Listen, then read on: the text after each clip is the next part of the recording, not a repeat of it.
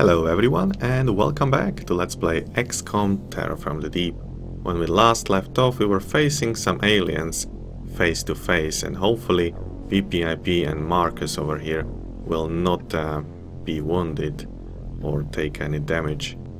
And on the other side of this map we have a firing squad of 5 soldiers just waiting for the aliens to show up, open the doors here, and they'll take some opportunity fire as soon as the opportunity arises, of course. So let's have a look how that goes.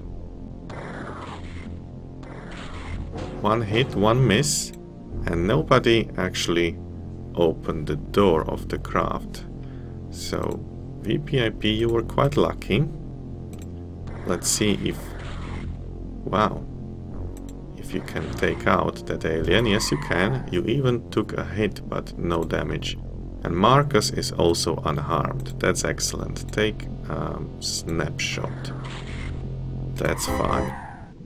Stay there. Don't want to move you before I get the chance to see how many aliens are actually inside the craft. Because all of them might be in there. Okay, you move a little bit closer so that you have a clear shot at the aliens, and just wait for them to appear. Okay, one down. There are probably 2 more. Okay, 2 down. I think somebody was shot. Let's hope that Ravsky and Camille have both survived. Okay. I think we need to go inside now. So Merlin, or maybe not. Maybe they will come out. Let's check that. No, of course. The last 1 or 2 aliens never attack. Their morale is so low that they will just hide in corners and wait to be executed, basically. There's nobody there. I don't want to go around the corner because I will just get shot, and I will face the alien with the left or right armor, which are much worse than the front armor. So I may want to throw a grenade there. That will destroy the equipment here, but it will definitely save Merlin's life. So let's actually do that. Prime the grenade. The alien does not want to come out. That's a shame. We'll have to damage the ship. Let's actually take or salvage whatever we can. This should be okay. And throw a grenade right here. Should be enough. Merlin, go as far as you can. I think this should be okay. Alien is down and the mission is over. Let's hope that Merlin did not suffer any fatal wounds or anything else. Let's double check that. Merlin is not hurt. Oh yeah, he is. Or is he? No, I think that's the health which he gained. He is not wounded, right?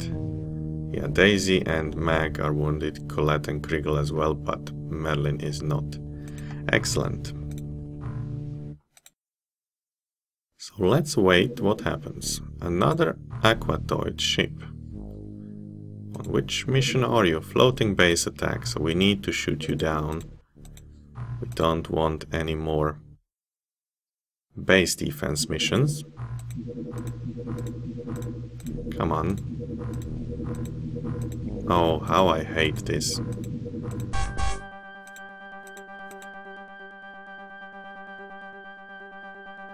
And maybe we can go on another small mission. Why not? We have 15 minutes in this episode, so let's actually use them for more target practice.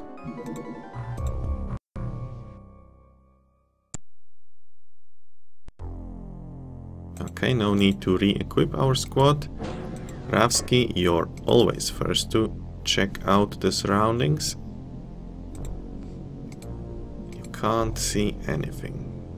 That's not bad at all. Here's the corner. Well, not really. And I think this way is also safe. Maybe all the aliens are inside the craft. Anyway, Merlin, go and check the ground. Nothing there. Marcus, this way. Nothing, okay. Take cover there, but you already see an alien, okay. That's a job for RPE. He will take an aimed shot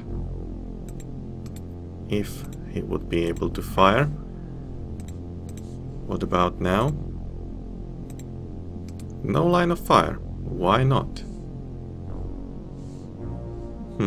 That's strange. Okay, Camille. From over here, would it be possible? Yes, it is. Another headshot, and congratulations. Okay, RPE, hide over here. We have a very good armor and we have very good soldiers, but the aliens are still dangerous. Never ever underestimate the aliens. They have good weapons, and although they fall like flies, these aquatoids, if they get an angle and opportunity to shoot at you, they will fire, and there is a pretty high chance that they will kill or at least injure your troops. So never ever underestimate. Marcus, this seems okay. No aliens there, but always check this and this spot, because they tend to hide in there. Okay, TA. On this side there is just a broken ship. Okay, I guess we need to advance on that point. Okay, Bülent has survived, and Necros will try to finish the job. Or maybe TA. Okay, who can shoot? Bülent, you need to go a bit back. It's dangerous, and RPE will take an aim shot now. Or maybe 2 snapshots. One was enough. And hide again.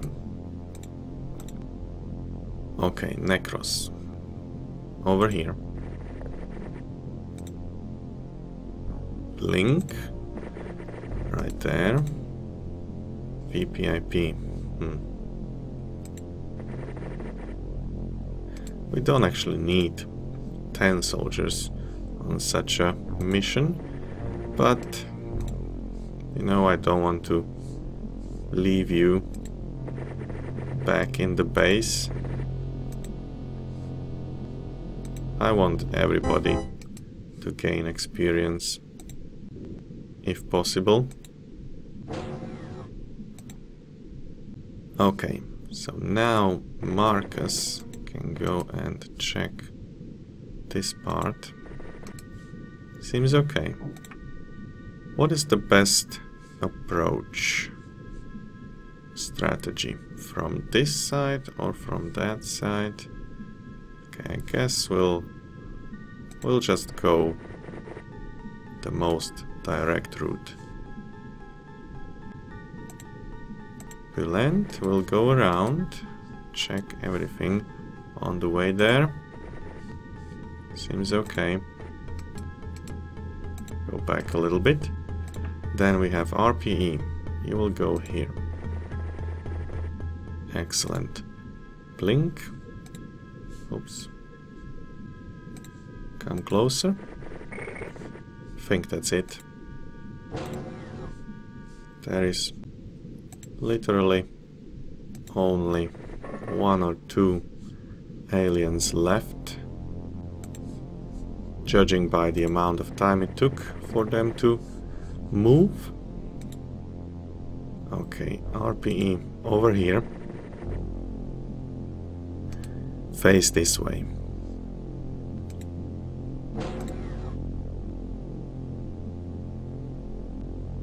And now we can open the door. There's one. Where? Oh, right there. I couldn't see him. Okay, that might be the last one. No, it's not.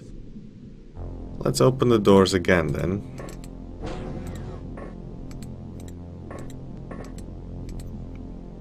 There you are. Oh, that was bad.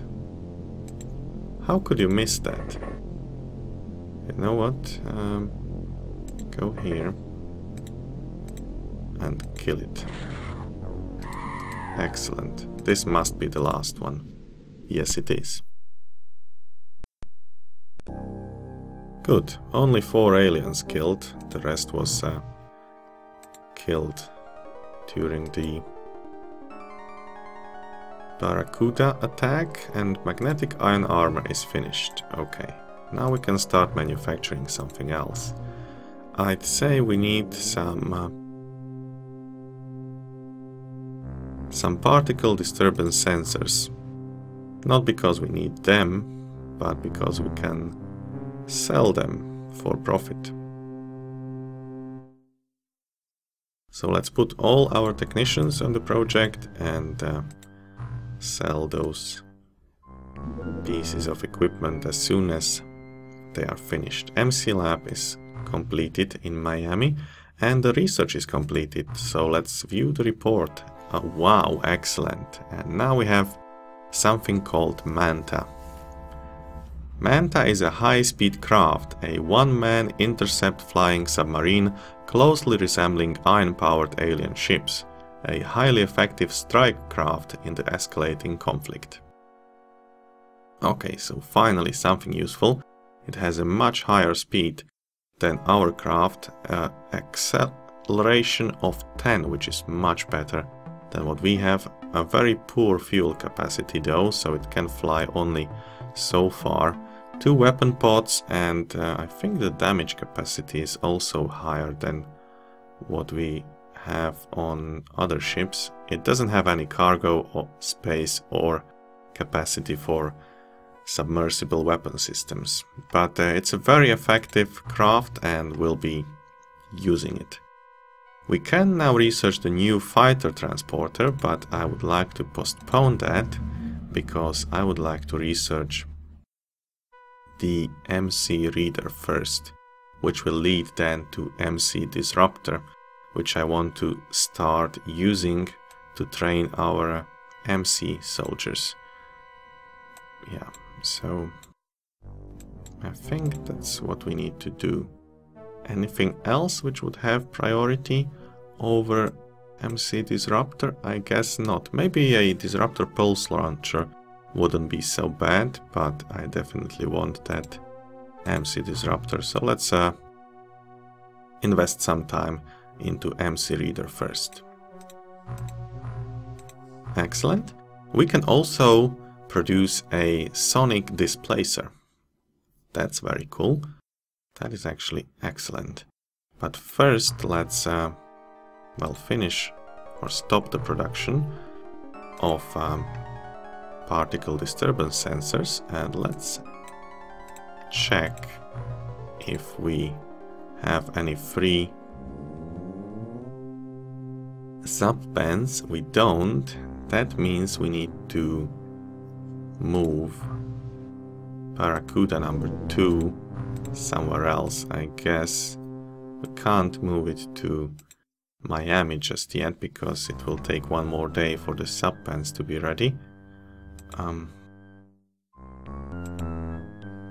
Yeah, let's just wait one day. I want to move it to Miami. Okay. So, transfer to Miami.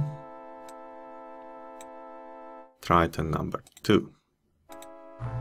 Excellent. And now we have free space to manufacture a Manta craft. It takes 1 ion beam accelerator, 1 magnetic navigation, and a few aquaplastics. We have lots of all of them, and it also costs 600,000 credits, or dollars if you wish. So that's a substantial amount, but it doesn't cost any maintenance. So basically it's a one-time cost. We probably also need to hire a few more technicians because it will take 11 days. How much more workshop space available? 52. Let's hire 52 more technicians. It will cost a lot of money, but we do have a lot of money and we can definitely afford 2.6 million. So purchase the technicians. And we have 2.5, so let's sell everything we don't need. I will do that off camera because that's really boring. So bear with me, I'll be back in a second. And we are back, and I was able to sell stuff for almost 6 million. Excellent, we are doing so well on the money situation. It couldn't be any better. I mean, of course it could be better, but it's more than what we need actually. Okay, so let's wait for something to happen. The aquatoids really want to locate our base and attack it. Oh, this time in Caribbean. We might need to hire some soldiers in the Miami base as well. We actually do have 2 MC labs, so what I will do is hire 20 soldiers there and train them in combat. Yeah, let's purchase 20 aquanauts. Excellent, let's even purchase some stuff. I would like to have some chemical flares ready, like 30, and a few tasers. 12 should do nicely. And the rest we don't need. And we need to also move some weapons here so that these new soldiers will be able to defend themselves. And some armor as well.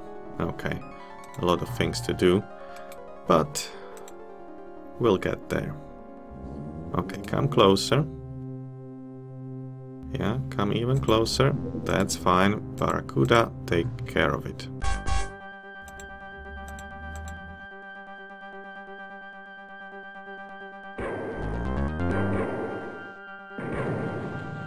Alien sub-downed. Do we want to go on another mission? Cruiser, aquatoids. No, I guess we don't. We have a very good score already. Yeah. So let's just advance. Alien infiltration, though, is very dangerous. We need to kill them ASAP. So come closer, please. That's far enough. And shoot them down too deep. I really hate it. But we are manufacturing Manta, and nothing will be too deep for Manta craft, so we'll be able to sell the Barracudas and use just the new craft to intercept these aliens. Okay, take it down.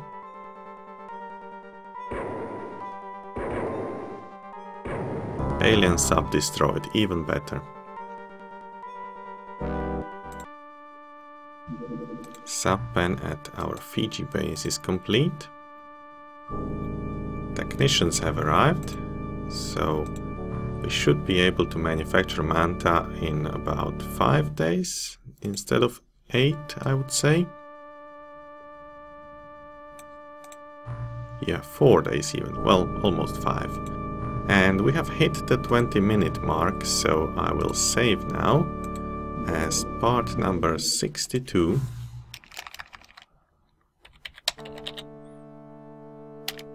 And when we come back, we'll maybe see Manta in action.